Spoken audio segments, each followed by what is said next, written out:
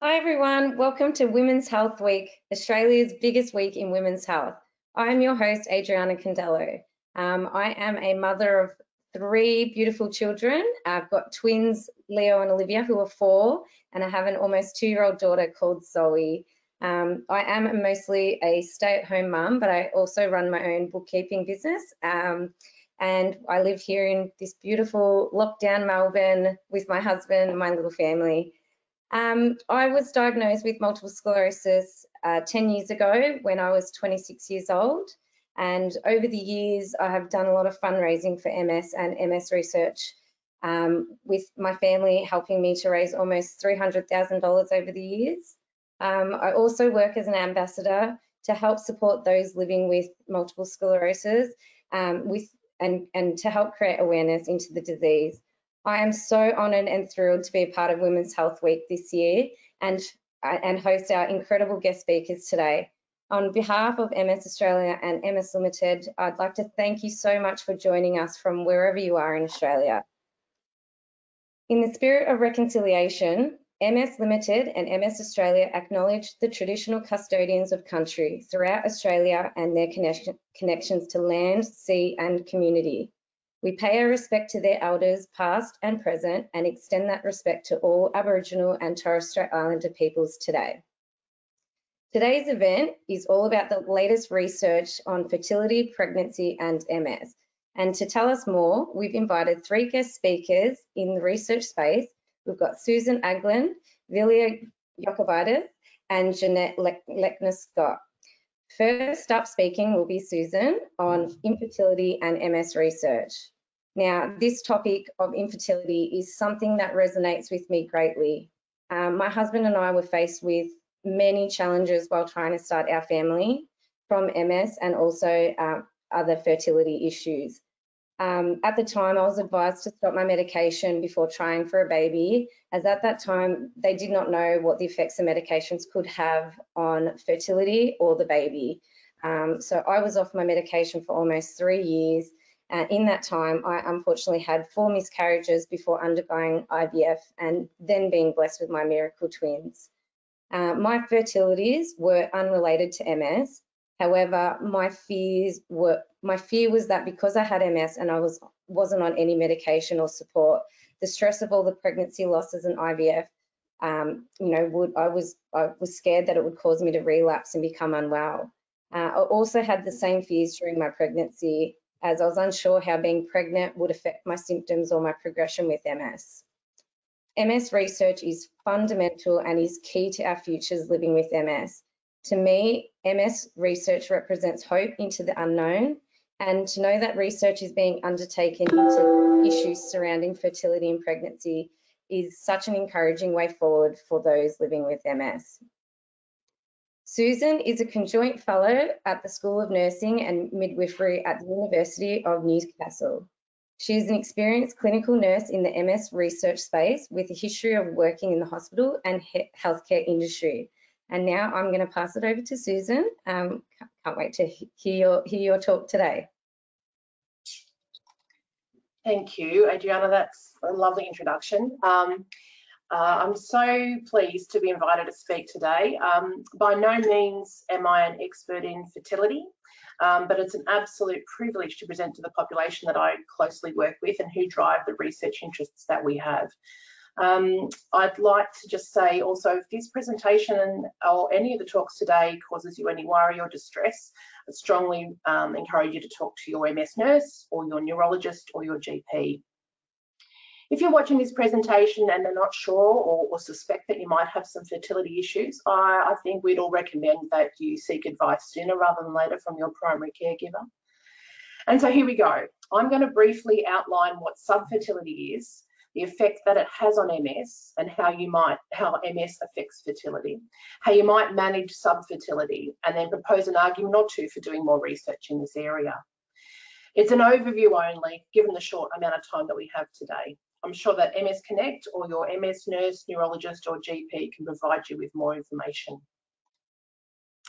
So I love this picture. Analogies are something that I use a lot when talking to people with MS at home, anyone who listens to me when I get on my soapbox about anything.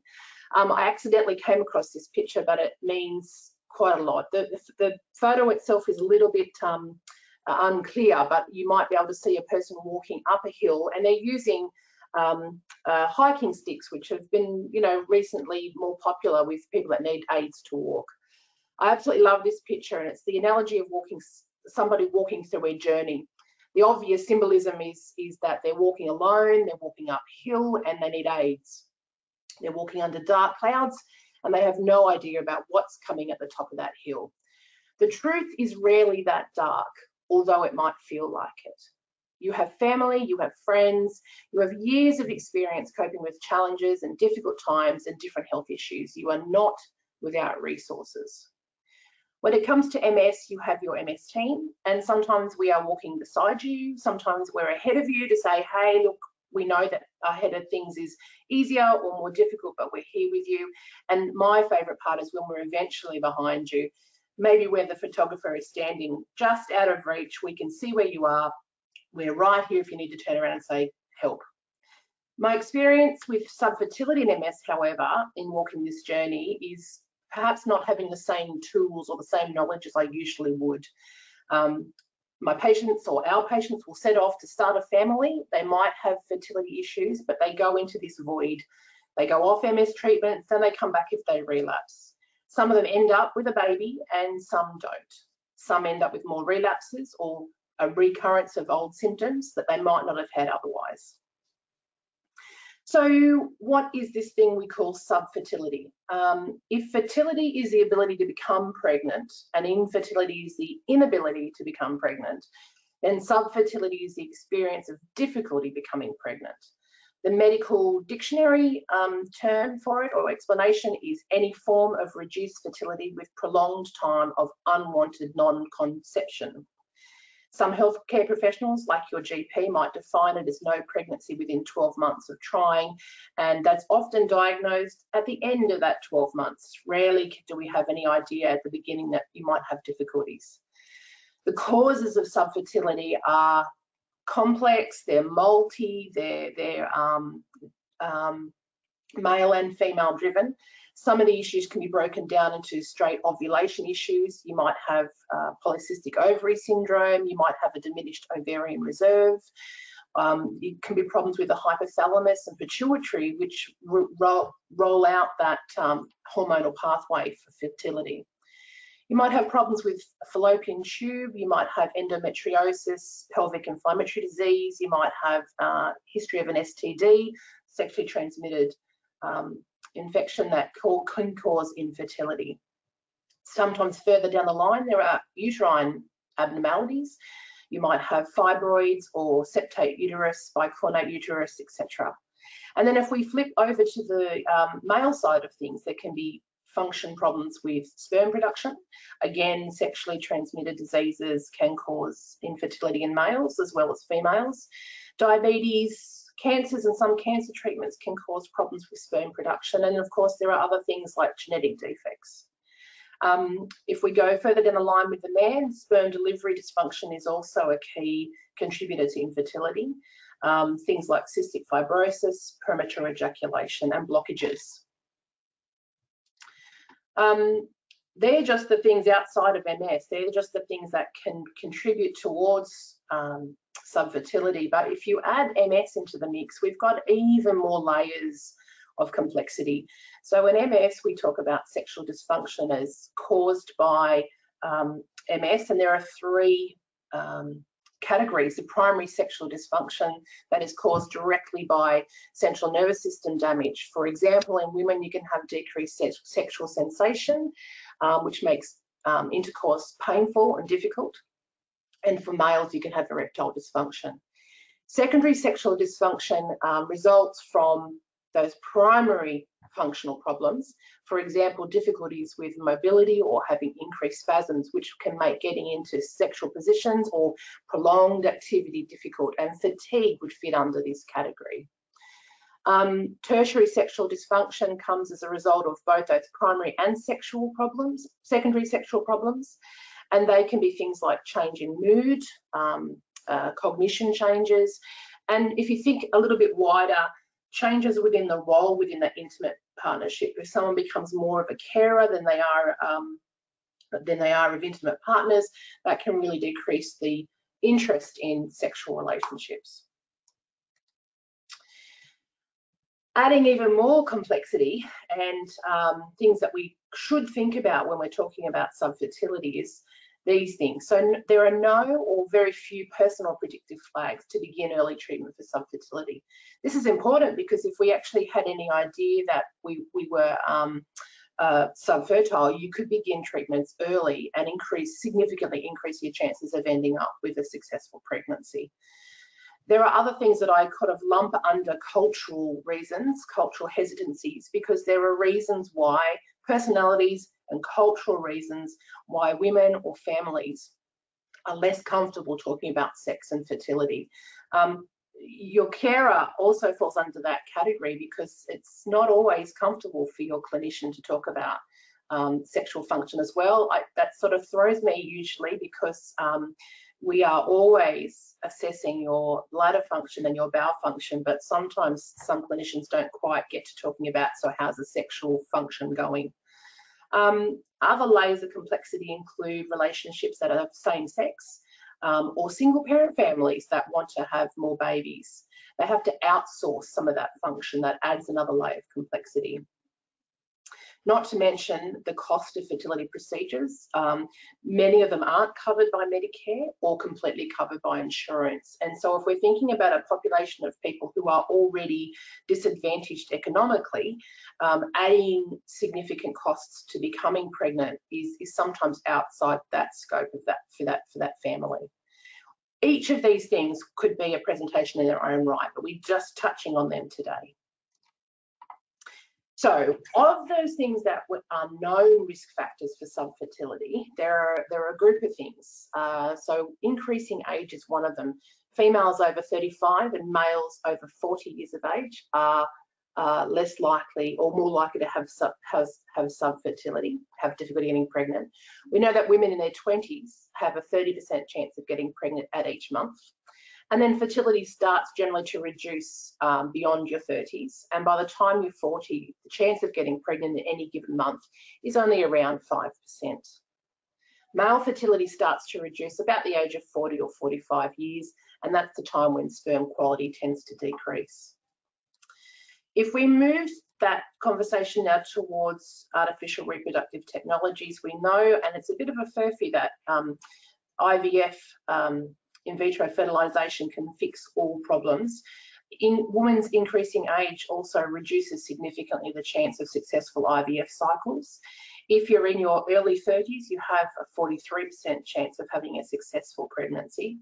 But by the time you've hit your early 40s, that drops to only 11%. Other known risk factors that we have for subfertility include being over or underweight, smoking, which includes smoking tobacco and marijuana. Smoking in MS is bad in any case. I think if we move to the next point of chronic stress being a contributor to subfertility, it's a bit of an oxymoron. People find smoking difficult to stop when they're feeling really stressed out, and so it's a really difficult situation that people find themselves in. You have to find yourself a healthy vice to replace the smoking tobacco. Radiation exposure, not the sort of radiation you would get from routine X-ray, but certainly big doses of radiotherapy, for example, when you have a cancer treatment, will decrease your chances of getting pregnant. Some medications that have side effects that might affect the hormonal pathway responsible for fertility, and certainly there are some recreational drugs that will reduce fertility. So marijuana will reduce sperm count, for example. There are environmental toxins, chemicals, metals, and air pollutants. For example, some organophosphate pesticides and herbicides, the sort of things that are used in pest control in crops, and farmers and vets who might be involved in cattle and sheep dipping will reduce fertility. And then slightly further down the page, I talk about, I lump everything under this heading of social contributor to subfertility. It's this growing trend, especially in Western society, for delaying pregnancies. If you look at the Australian Bureau of Statistics data, from the last 40 years. When I was born, just a mere 48 years ago, my mother and father were at the median age of becoming first-time parents. My mother was 25 and my father was 28. Come forward to nowadays, the latest data shows that the average age of parents having their first children for women is 31 years, and for men it's 33 years. Less relevant to this discussion, but still topical, is that the fertility rate overall is also reducing. So again, back when I was a baby, women and families were having over 2 children, nearly 2.5 children per family. Nowadays, it's just over 1.6 per family. So we've talked a lot about risk, and there's risk with not just fertility, but also with MS. So if we're thinking about people having to consider fertility treatments, you've got an increased risk of relapse or disease progression while you're off treatment. So people who, when they're newly diagnosed, think that they would like to straight away delay going onto a treatment and starting to have a baby, well, they've got this increased risk of relapsing during that time. And people who think that they might take a treatment holiday or a break down the track will also be increasing their risk of relapse. There are also some treatment-specific risks. So, for example, Gilenya, only 10% of people on Gilenya and an even less number of people on Tysabri may experience this thing called a rebound. So it's a little bit like a rubber band. When you stop treatment, disease doesn't just slowly come back, it rebounds like letting go of a rubber band. Some fertility treatments we think may also increase the risk of relapse if you're having artificial reproductive technologies like IVF or IUI, which we'll talk about later on. That process of giving yourself hormonal injections to stimulate the ovaries to produce the eggs may increase your risk for relapse. Unfortunately, there are case reports that report this and small studies. So although we have some data, one of the problems with that data that we have is that they are largely case reports, or they're very small studies. They are done overseas, and so they're using different protocols of artificial reproductive technologies, and so that information may not actually be terribly generalisable or usable to the MS population in Australia. In the research world, that's what we call a gap in the literature. So we've talked about the risk, we've done all the negative Nelly stuff. Now it's time to flip this conversation over and we'll talk about taking control. What can we do about subfertility?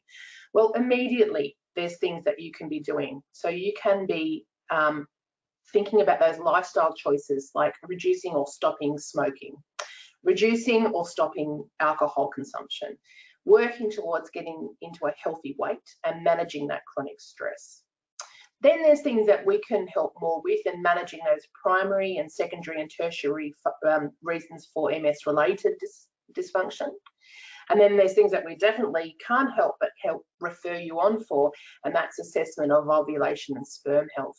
That would start with your GP, and they may be able to get the process of assessments underway, but you probably then need to meet up with a fertility expert at some point in time, who will then talk about fertility drugs, surgical options, and those intrauterine insemination and in vitro fertilization options. Again, at the bottom of the page, I just want to draw your attention to that model of MS care. So we've talked about things that you can do and things that we can, as clinic health professionals, can help you with. But I really do believe that our model of MS care now, that most MS centres and most neurologists around the country are using, really can help towards the journey of pregnancy planning. For example, we are diagnosing people early, we're starting treatment early, and we're getting good disease control. So that means we can really nicely plan treatment pauses and safely plan treatment pauses for conception. Having regular follow-ups and regularly monitoring your disease means that we can pick up changes early. We can plan switches to treatments that might be more safe in pregnancy or in breastfeeding are important.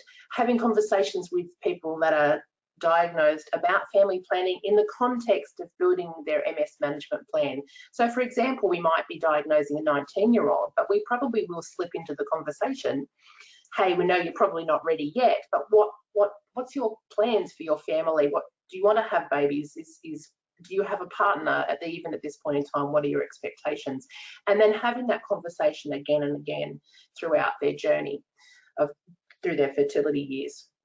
Also, we will diagnose people when they're in the middle of having their families. And so that management plan needs to incorporate discussions about, have you finished having babies? Do we want to continue here? That will really affect that management plan. What's really important is keeping the person with MS at the centre of that management plan, because that keeps their life goals front and centre, improves your quality of life, includes adapting to have a chronic disease, making MS a part of who you are, not wholly focused on what you are. So, do you remember that walking the journey analogy that we had right at the very beginning? We as clinicians and researchers use the data derived from research as one of the tools to be able to develop best practice, to tell you what's up ahead on the path, over that hill, for example. In Australia, there is no clinical guideline or health pathway to inform healthcare choices in fertility and MS. As a result, what we find as clinicians is that care is really haphazard at best. We hope that the person is going to get pregnant in a really short space of time, or that they don't relapse. It's really crossing fingers, crossing toes, and hoping that we don't see them soon. Communication between fertility experts and neurologists and other healthcare professionals is typically quite poor. And medical management plans kind of overlap, and they're not particularly evidence-based. And an example of that I have is women with MS, when they're pregnant, are often labelled as risky pregnancies, and they're offered very early up elective caesarean sections. And there's no evidence that vaginal deliveries cause relapse. But there is evidence that anaesthetics will increase the risk of relapse. Not also to forget that caesarean sections are a major surgery, and recovery from that will take weeks and will definitely impact MS. Less important, but still important to mention at this point, is that MS, when someone's undergoing fertility treatment, MS takes a back seat. It means that the opportunities to manage new symptoms or even just simply monitoring MS may be lost. And so we really don't know what's going on in the background there. Super important that we keep doing research in this field to develop the knowledge to help Australian women and Australian families to hit their personal goals. Shortly, Vilija is going to take over this conversation and talk about the current known data, including MS-based data, which a lot of Australians have contributed data to. After that, Jeannette's going to talk about and expand on research projects that are in planning that will improve our understanding of fertility and pregnancy in MS in Australia. I'm confident that by better understanding the path that Australian women experience subfertility, we can improve the journey of walking with you. And so now we're at the end. I hope you can forgive my not so subtle fertility images. Thanks for listening. I hope you found this presentation helpful in laying out the current landscape of subfertility and MS. And now I'd like to hand over to Vilija. Thank you, Susan. That was just such a great representation of, people looking at getting into starting a family and, going over the issues of subfertility. It's such a great insight. So yeah, thank you so much for your talk. I'm sure many people will be, thoroughly, they would have got that insight from you, and it's a first step, which is really good. I'd just like to say to everyone, if you've got any questions today, please feel free to type them in the questions sections of the control panel, and one of our team will follow up with answers across the week. Today, our second speaker is Dr. Vilija Jokubaitis, who will be covering pregnancy and MS research. Vilija is a senior research fellow in the Department of Neuroscience at Central Clinical School at Monash University. Vilija is a clinical and translational neuroscientist with skills in molecular medicine and biostatistics. Sorry, that's a hard one for me to say. The aim of her research is to inform better patient management and treatment individualisation strategies for people with MS, with a particular focus on women's health and pregnancy. So off to you, Vilija. Thank you. Thank you so much for that, Adriana, and also thank you to Susan for that really nice segue into what I'm going to be talking about today. And I also have my Twitter and my email, so if anybody wanted to get in touch and ask any questions, you can also contact me there. So as alluded to already, I do a lot of research using a database called MS-Base, or the MS-Base registry. And so what this is, it's an international registry of people with multiple sclerosis who have kindly allowed us to analyse their anonymised data. So what happens is that people with MS, they go and they see their neurologist, and the neurologist records all sorts of information about them. And some of that information might include things such as their gender, their date of birth, what sort of MS they have, but also they measure disability, relapse information, treatment information, as well as pregnancy information. And I have the privilege of being the co-chair and scientific leader of a subcommittee within the MS-Base registry, specifically looking at pregnancy, neonatal outcomes and women's health. And as Susan also said, a lot of Australians do contribute to this registry. And I just had a quick look while Susan was talking, and it turns out we have almost 10,000 Australians with MS who are currently contributing data to our registry. So that's about 40% of all Australians with multiple sclerosis are currently contributing to this, which is a huge undertaking. Okay. So I've also had the privilege of being part of a group where, using the research that we are putting together, we've actually been asked to put together some consensus statements around pregnancy based on the research and the evidence that we're creating. And so today I thought that I would talk about three broad topics. Firstly, looking at MS and pregnancy considerations, postpartum considerations, as well as looking at the long-term impact of pregnancy on MS. So let's have a look at some of the guidelines that we've put together. And so these are things that we think that everybody with MS should know, and we think that all clinicians should know about, and should really help frame some of the discussions that you're having. And so by sharing these with you, hopefully this might also trigger some things that you might want to discuss with your clinician if you're thinking about pregnancy. So the first thing that we would like to highlight, and I think Susan already touched on this as well, is that all women of childbearing age should have pre-pregnancy counselling, ideally early on following an MS diagnosis. And that you should really discuss, if you do decide to have a pregnancy, do discuss this with your MS clinical team, your nurse, your neurologist before trying to conceive, because there are a lot of considerations that are specific to MS. Now, one of the things that you should know is that women with MS may actually have reduced rates of relapses during their pregnancy, but that relapses might rebound. So as Susan alluded to, that elastic band analogy, after they deliver their baby, so in the 3 months postpartum. And so how do we know this? Well, originally, and quite historically, women with MS were actually discouraged from having pregnancies. And that was because doctors feared that MS might make their disease worse, or pregnancy would make their disease worse. But back in 1998, there was this study that was published by a French group, to which actually Jeannette, who's our next speaker, also contributed to. And what they did was they looked at the relapse rates of women planning pregnancy, and then they looked at the relapse rates throughout pregnancy, and they saw that relapse rates dropped to the lowest point in the 3rd trimester, and then saw a rebound in the first 3 months after delivery. And so this was really encouraging to neurologists because it showed that disease activity in MS decreased during pregnancy, and so therefore pregnancy was not something to be discouraged in women with MS if that was something that they wanted to do.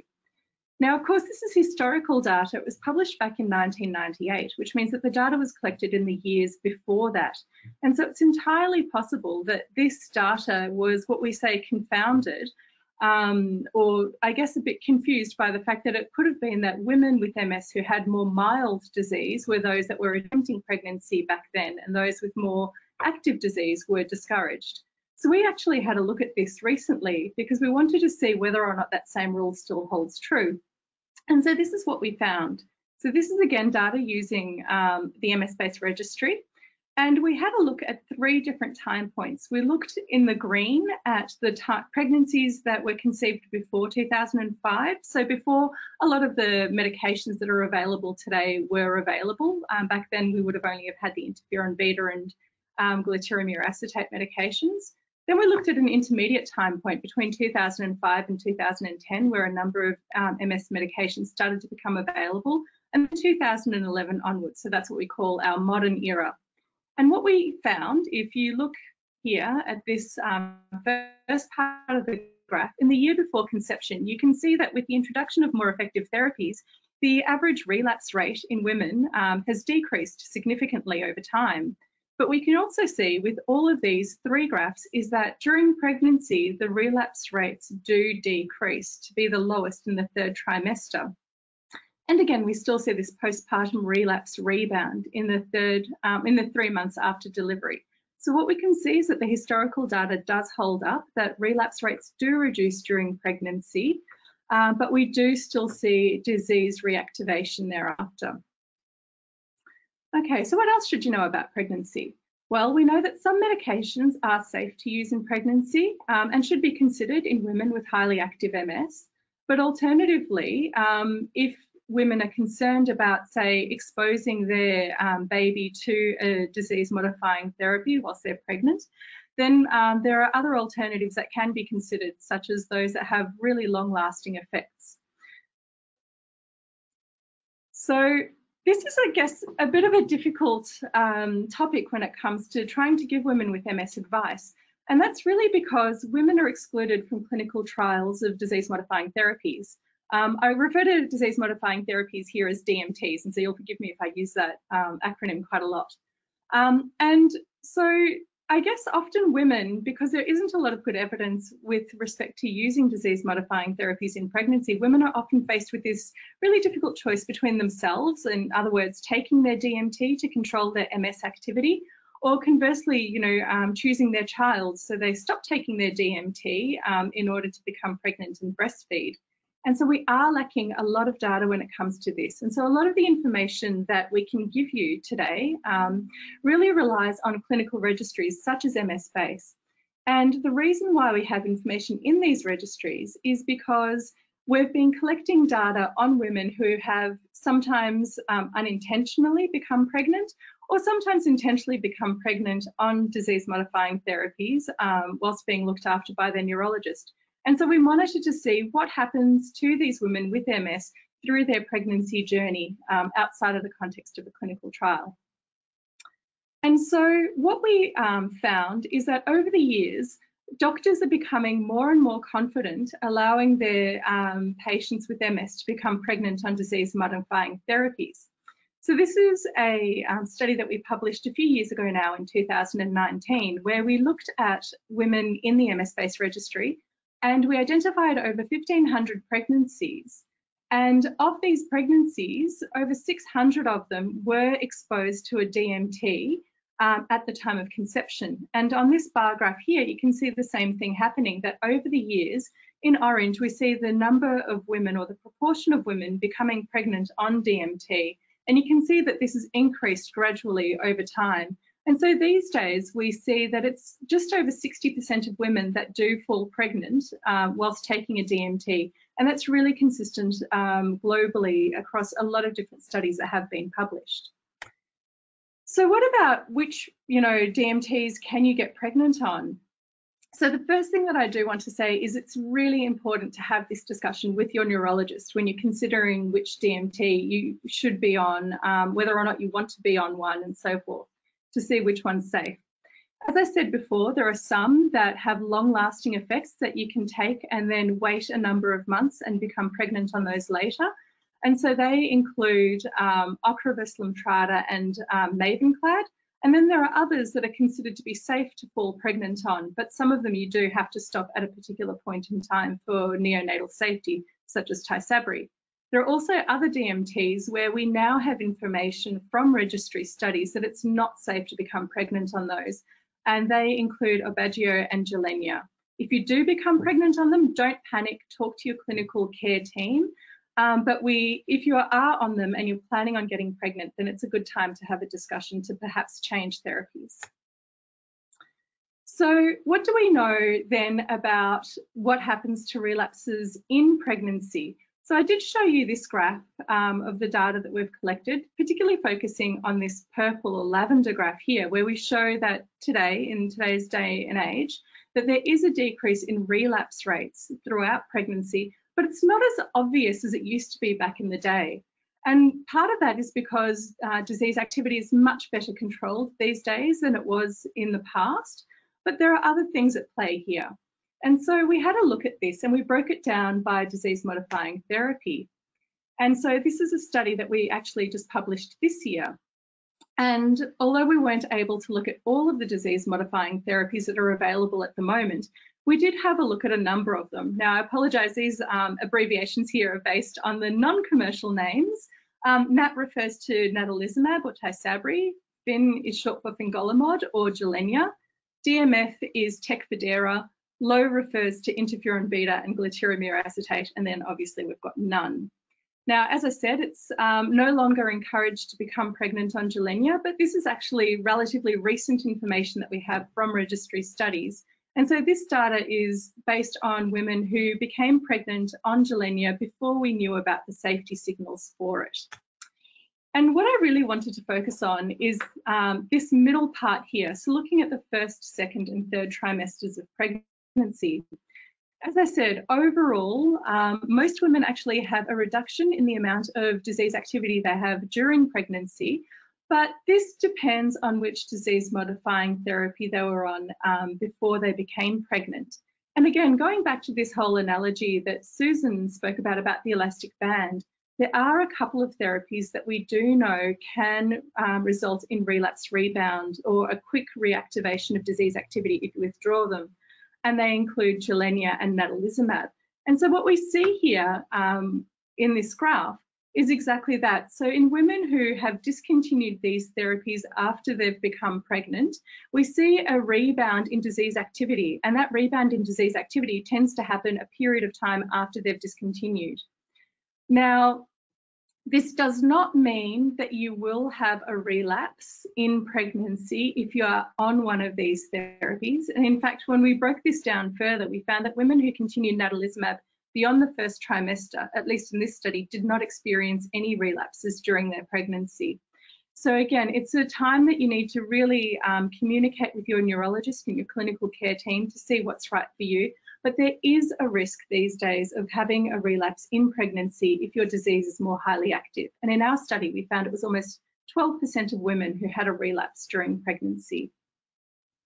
So what are the predictors of whether or not you might be at risk of having a relapse in pregnancy? Well, we know that relapse activity decreases with age, and so that the older you are when you are pregnant, the less likely you are to relapse. Now, we also heard from Susan that the older you are, the harder it is to become pregnant. So it's not really something that we have a lot of control over. Some of the things that we do have a little bit of control over is which disease modifying therapy, if any, you are using at the time of conception. And as I said, some of these disease modifying therapies, if they're continued into pregnancy, may actually reduce your risk if you have highly active disease. But again, it's a really important discussion to have with your clinical care team. Now, unfortunately, the other thing that we know is that relapse activity begets relapse activity, which is to say that if you have highly active MS, that you are somebody who relapses often, that also means that you are potentially at higher risk of having a relapse in pregnancy. And so it's really important to maintain those close relationships with your clinical care team during that period. Okay, so what about postpartum? Well, we also think that women should be aware that there is this higher risk of having a postpartum relapse, and that all women are at risk of having a postpartum relapse, even those that are on lower efficacy therapies or no therapies. So this is looking at this same graph again, but now moving across to this 3 months postpartum. And you can see that there is this spike in relapse activity. Now, when we measure this, we're not just looking at comparing, say, which medication you were on previously compared to those women who are not on therapy or on low efficacy therapies. We actually look all the way back here into this 12-month preconception period, and we compare what is your relapse activity here after delivery compared to a year ago, for example. And so we can see that, again, there is a spike in relapse activity, but it's also more likely to happen in women with more highly active disease or those that had been managed on more effective therapies. And so previously, in that historical study that I showed you earlier, we saw that it was about 30% of women used to have a postpartum relapse rebound. These days, it's just under 14%, and that's because of the way that we've been able to change the clinical care of women with MS. Now, I think this is something that does not get a lot of attention, but is something that we do need to think about, and that's not just looking at women that have had live births, but we also need to consider what the effect of having a pregnancy end in by way of abortion or miscarriage or a stillbirth. And we need to consider whether or not these women are also potentially at risk of having a post-pregnancy relapse. And we looked at that again in our recent study, and we found that almost 10% of women who have a miscarriage or a termination are also at risk of having a relapse in those 3 months after the pregnancy ends. And another study published relatively recently as well suggested that women who have an elective termination are potentially at slightly higher risk of having a relapse compared to women who have a spontaneous miscarriage. Now, it's really hard to know what the reason for that is, and it might also be stress related, as Susan alluded to, where we know that stress can also be a factor that impacts whether or not you have a relapse. So it's just something to be aware of. And I know that it can be a difficult thing to talk about, but again, I think it's important to be in touch with your clinical care team if you do have a miscarriage or a termination, just to make sure that you're being monitored just in case for a postpartum relapse. So what can you do to reduce the risk of having a postpartum relapse? Well, again, we know that reinitiating with your DMT soon after delivery is something that can reduce postpartum relapse risk, but we also need to balance that with the choice of which DMT should be reinitiated.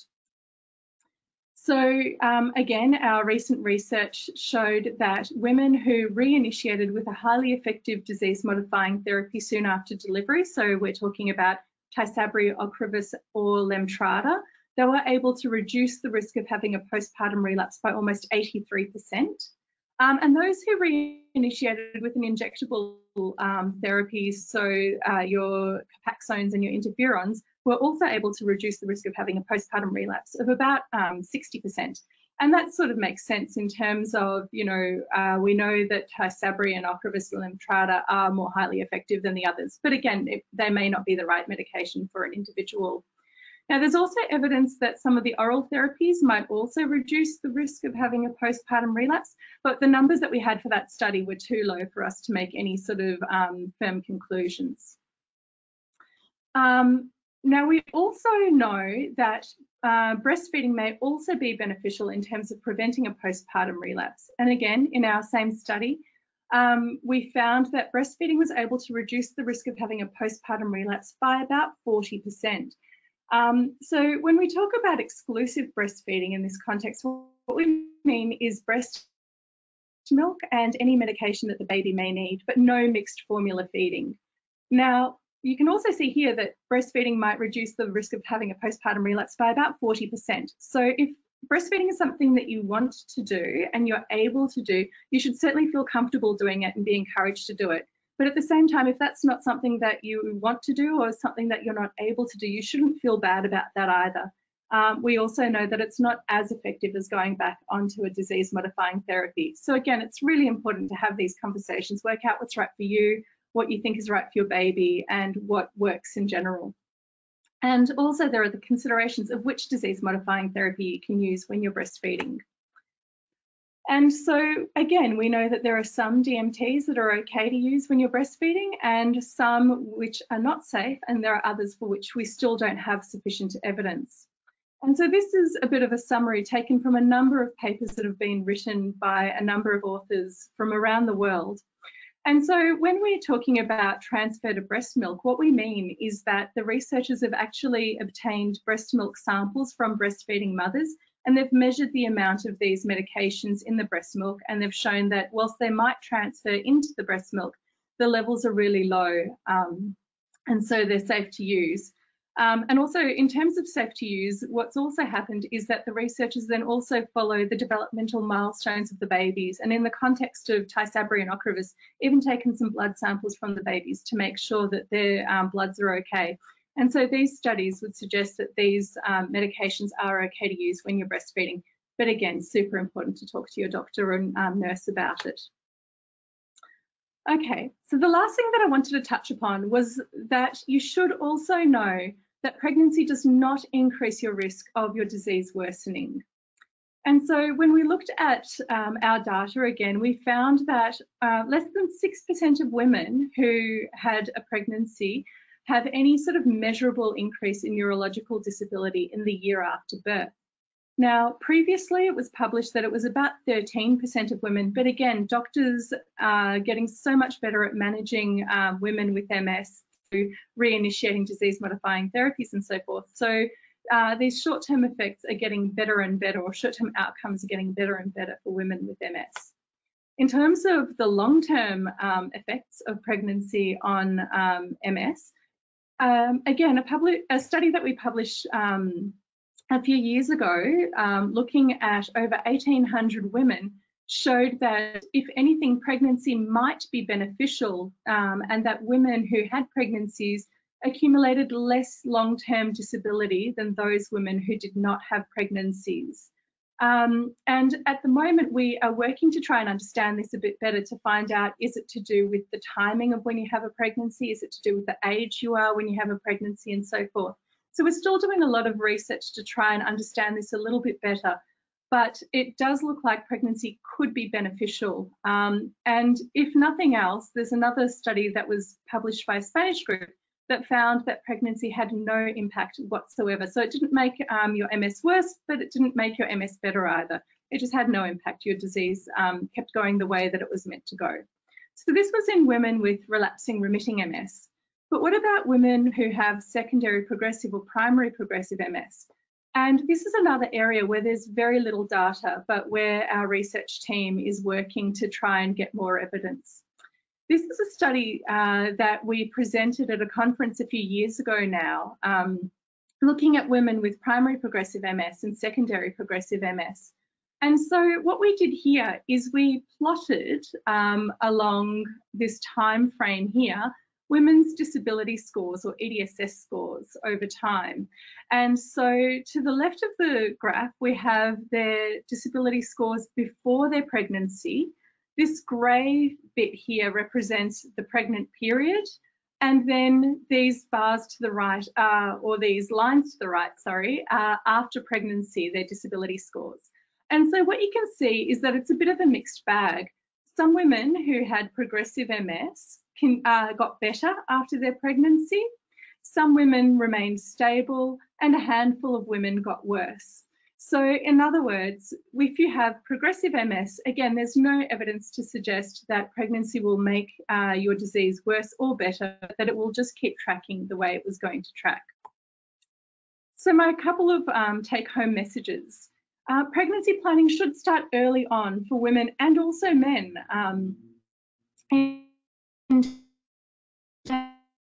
Which therapies might be appropriate to use when trying to conceive, and for women during pregnancy and thereafter.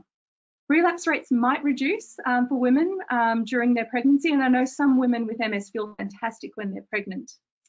Now, we know though that pregnancy is still a time of disease activity for some women. As I showed you, it's about 12% of women who may still have a relapse during their pregnancy. Exclusive breastfeeding might reduce the risk of postpartum relapse, so you should feel comfortable breastfeeding if that's something that you want to do. And rapid reinitiation with the disease-modifying therapy can prevent postpartum relapse activity. But again, you have to balance that with which is the right medication based on whether or not you want to breastfeed. But again, as I said, be reassured, pregnancy will not make your MS worse. So on that note, I just want to thank my researcher, all of whom are pictured here. But most importantly, I also want to thank all the women with MS who have generously shared their pregnancy stories with us so that we can do the research that we're doing. We're actually doing a study now where we've interviewed almost 5,000 women with MS about their pregnancy histories so that we can hopefully inform you even better. And finally, again, there are so many other people that are involved in this research, including MS Australia's Jodie Hartson and Jeannette Lechner-Scott, who's going to talk to you next. Thank you. Thank you so much, Vilija. That was just so insightful, getting all that data from the MS base. It's really good to see that, you know, these studies are being undertaken to help people with MS and pregnancy. and, you know, just that information on all the disease modifying therapies before, during and after pregnancy. I know a lot of people will, you know, use that information, and it's really great. So thank you. Next, I'd like to introduce our third speaker. We have Associate Professor Jeannette Lechner-Scott talking about future women's health research. Jeannette is a conjoint professor of the Hunter Medical Research Institute, University of Newcastle. She leads the MS clinic in the John Hunter Hospital, caring for over 1,000 patients with MS in the area. She has an intense interest in how MS impacts cognition and is also on MS Limited's board of directors. Now, Jeannette is unable to be with us live today, but if you have any questions for Jeannette, please type them in the questions section. Thank you, Adriana, for this lovely introduction, and thank you for listening to me talking about pregnancy, which is a very important topic for MS specialists, and I'll tell you why. So you already heard from Susan, Agland and Vilija how important it is to plan pregnancy. And you know that it is a time for difficult decisions to making. On one side is you want to plan a family, you want to have as many kids as you want. We have heard from Vilija that it might improve your long-term outcome, but then you might have to risk to interrupt your treatment. And if you don't, there's a potential risk to your fetus, to your baby. Sometimes artificial reproductive technology might be associated with an increased relapse risk.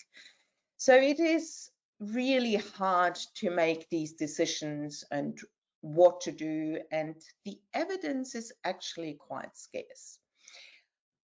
If you look over the time, so in the general population, this decision is not that easy either. You can see here on the left graph that the chance to fall pregnant is 25% if you're young in your early 20s, but it goes down quite rapidly. And if you're in the late 30s, it's less than 10, and late 30s or 40s is less than 10% chance in a month to fall pregnant. And if you're here in the mid or late 40s, it's going towards 0.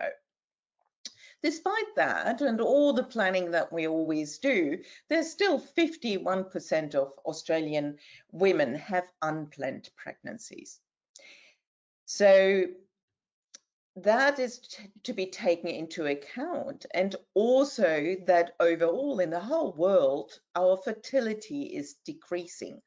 The green factor is how many you need to have to maintain a population, and red is especially if you fall below 2, your population will retract. Some will say, oh, that's good, we're overpopulating the planet anyway, but it's twofold, because this is only happening in the developed world, whereas in the underdeveloped world, this is not happening. So there is less people sharing wealth and more people sharing poverty.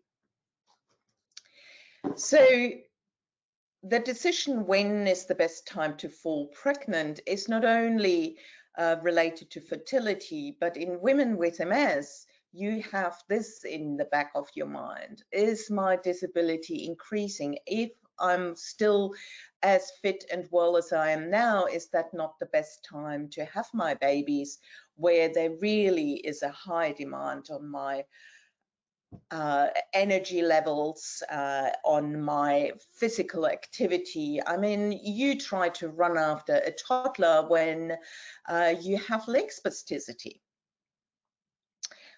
So we know that MS is significantly impacting family planning. There was a recent study published in Frontiers of Neurology where 332 women in America, UK, Germany, Spain, France, and Italy were interviewed if their disease has impacted their family planning. 21% answered that they changed the timing of having children according to their disease needs. 14% decided completely against having children. And unfortunately, and this is something that we really need to change, 78% did not discuss family planning before choosing their disease-modifying therapy. How do we currently address the issue?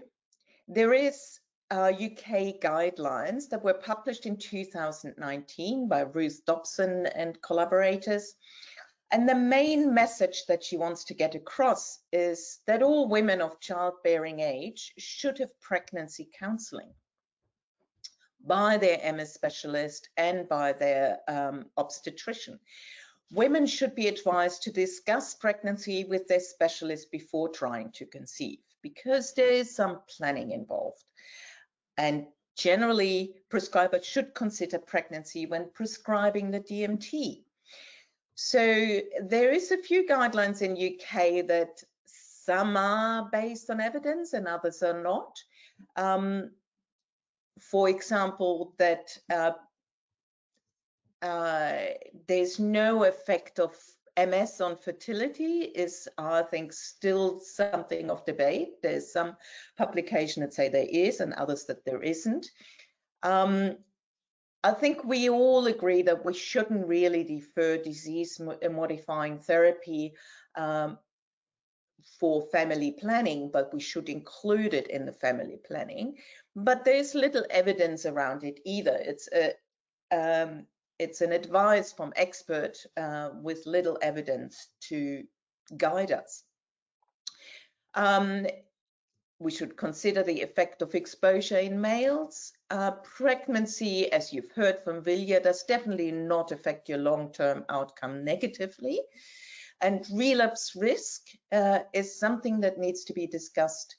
It can still occur, and Vilija has alerted to that as well, during the pregnancy, maybe more so now than previously, before we had disease-modifying therapies, but it definitely is a risk after you had your baby. I still get many phone calls of obstetricians that ask me about management and delivery. So having MS is not automatically making you a high-risk pregnancy. And yes, you can have steroids during pregnancy, but it can have negative effects as well. We highly recommend the use of vitamin D. And MS itself should also not change the decision that you make about the mode of delivery. Epidural or diazepam for spasticity during labor is recommended. We also encourage to breastfeed, and you need to discuss if your therapy is suitable for breastfeeding or if we should pause. That is something that is a very individual decision, how active your disease is and how quickly after delivery you need to start a therapy again. You know, different symptomatic treatments are sometimes more dangerous for pregnancies than the disease-modifying therapy. But all of this requires very close discussion and intensive discussions with your neurologist and obstetrician. But also we need more evidence. So Ruth Dobson went ahead and tested these guidelines and how much they are accepted in the UK. So 14% of UK neurology consultants, and there's a hell of a lot more than in Australians, 958, lead an MS clinic. And only, unfortunately, 79 of them answered this survey. What was really shocking is that only one reported that they have a joint clinic, and this is MS specialists, with obstetrician or midwife. Only 11% still defer DMT in a newly diagnosed woman if she wants to conceive. But there was quite a wide range of decision-making in MS specialists in the UK, despite the guidelines. And that is because there's a lack of evidence to base your guidelines on. So what are the questions that need to be answered? We still don't know how pregnancy affects the long-term outcome of MS. We've looked retrospectively in our large databases. We do not know how does having MS affect the chance of falling pregnant. I have been through many failed attempts with my patients that want to fall pregnant. Was it only age? Was it the treatment? We do not know. How does being on treatment affect my chance of falling pregnant? This is something that constantly changed. What we have evidence for is beta interferon and cladribine acetate, because that has been around for decades, but not the newer therapies. And ultimately, if I don't fall pregnant, how does fertility treatment affect my MS? Especially artificial reproductive technology is something that needs more evidence. There was an early paper here in 2012, a French paper, that described an increased risk of relapse with gonadotropin agonists here, compared to antagonists. We're not quite sure if that was because this mode of increasing your ovulation is less successful than the antagonist, which is the most commonly used mode now here in Australia. Or is it the stress of failed cycles that let you have an increased relapse rate? So if one of our collaborators, Raleigh Bovey, has published a meta-analysis to look at all the effects of ART on relapse risk, and here green is before and red is after, and in all the publications, not that many, here 5 showed a substantial increase in relapse rate than prior of trying to fall pregnant. Only the American study showed a decrease. And if she did, once she did a meta-analysis, there's still an increased risk.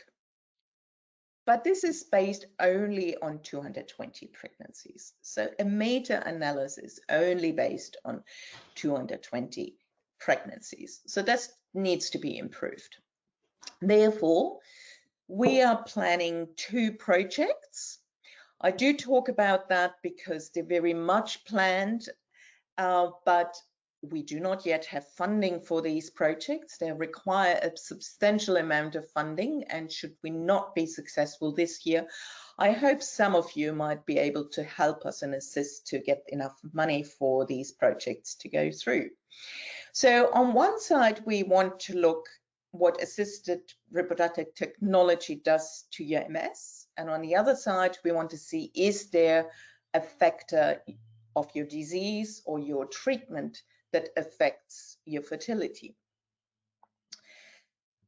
We currently are already collecting retrospective data with interviews of our women based on, especially on our MS database that Vilija has spoken already. So we want to know how many pregnancies you had, at what time point in your disease course, how many miscarriages, how many used artificial reproductive therapy, and how many relapses did you have in relation to your failed pregnancy or successful pregnancy, and how did that affect your MS outcome. So this is a study currently in process. We have, just to show you a snippet of it, collected 103 questionnaires so far.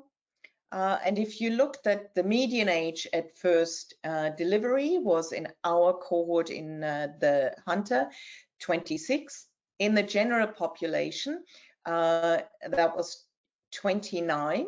Preterm delivery was only 10%, 11%, which is about the same as the general population.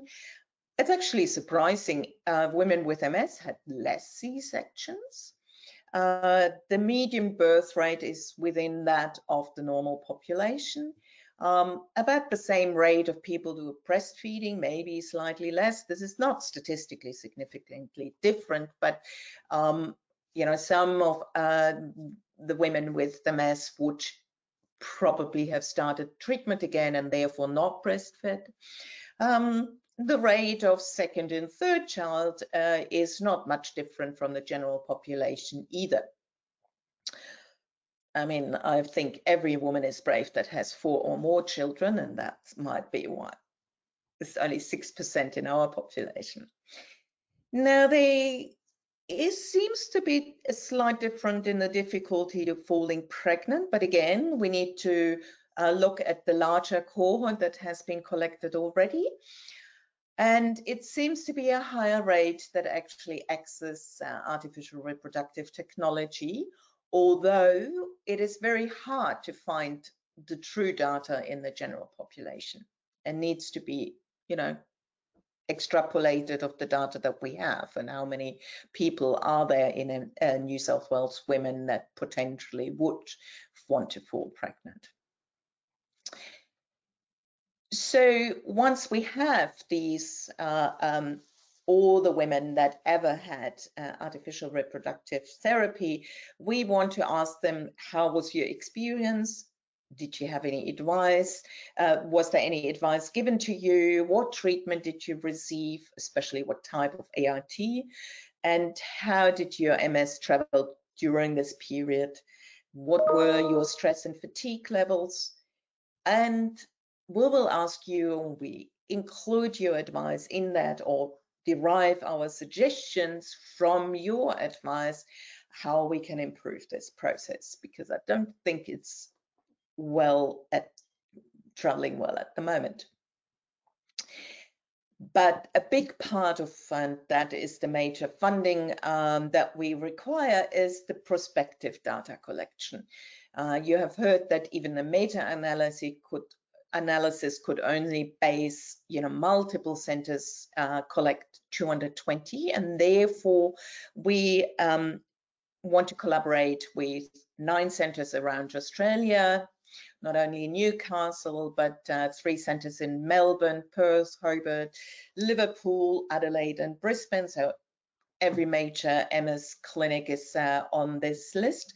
And we work with Raleigh-Boulder in the States. We want to work together with IVF Australia, and we have submitted that plan together with them.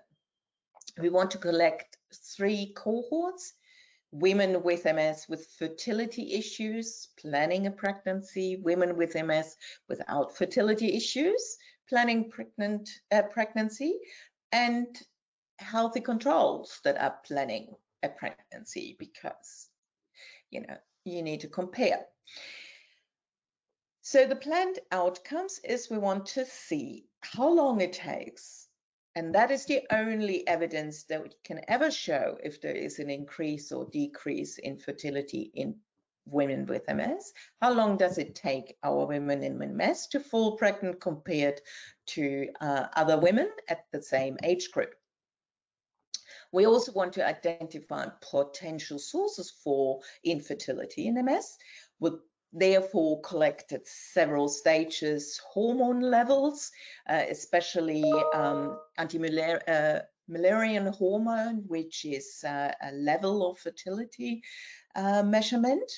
We want to look at the pregnancy outcome. We want to immunophenotype, because you might be aware that your immune cells change quite dramatically during your pregnancy.